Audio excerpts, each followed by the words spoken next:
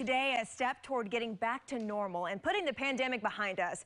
The city of Tampa is discussing the possible return of parades and festivals. 8 on your side's Beth Rousseau is live in Tampa this morning with a look at what they'll be talking about. Good morning, Beth.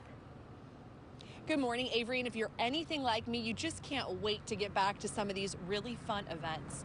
Now, Tampa City leaders say that the permits they're talking about today are just procedural. So in the case of Tampa Pride, it would mean shutting down the parkway here in Ybor City from 7th Avenue all the way down the road.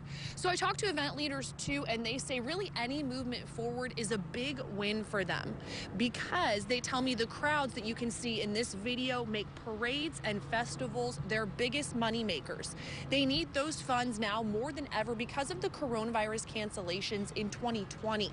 Today, city leaders say that they're going to be talking about permits that will keep Tampa moving in the direction of allowing the return of those parades and festivals in 2021. However, the events aren't going to get the official go-ahead until closer to their scheduled dates. What that's going to do is it's going to allow city council to see where we're at in this pandemic and really whether or not it's safe.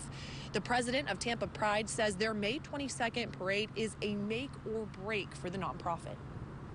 What we were told is move forward slowly at a steady pace where you want to be a little lucid, and and we did that, and probably close around a month ago at the beginning of March, they said move a little bit faster.